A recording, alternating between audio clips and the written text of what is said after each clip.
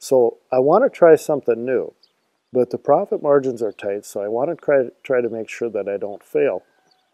So I'll go to any kind of event, and I've gone to any kind of event that's put on about soil health. And what I've seen happen at these events is they'll have a panel, whether a big panel or a small panel, but they'll have a panel that has some technical people on it that are talking about new methods, new techniques, and that's important and very interesting to me. But what gives me the courage to try these new things are the producers that they've got on the panel. There will be farmers and ranchers sitting on that panel that are saying, yes, these folks over here are talking about the weed suppression they've noticed by using certain crops and cover crops, and I've done that, and it works like that. That's the way it works.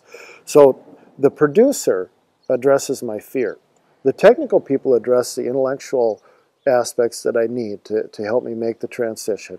But it's really the producer on the panel that pushes me over the edge by saying, yes, I've done that and it works.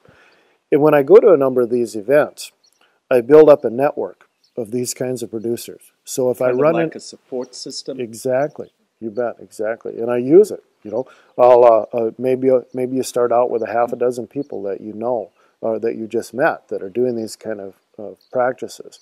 And if you run into a glitch, you give them a call and you say, hey, what's going on here? And most of them are more than willing to talk you through what they've done and how to make changes.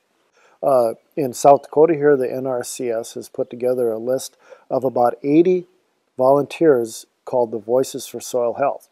And these people have been asked to be a voice for soil health, and they've said that, yes, I would be willing to talk with people about what I'm doing and how this works and mistakes that I've made and how I've solved them.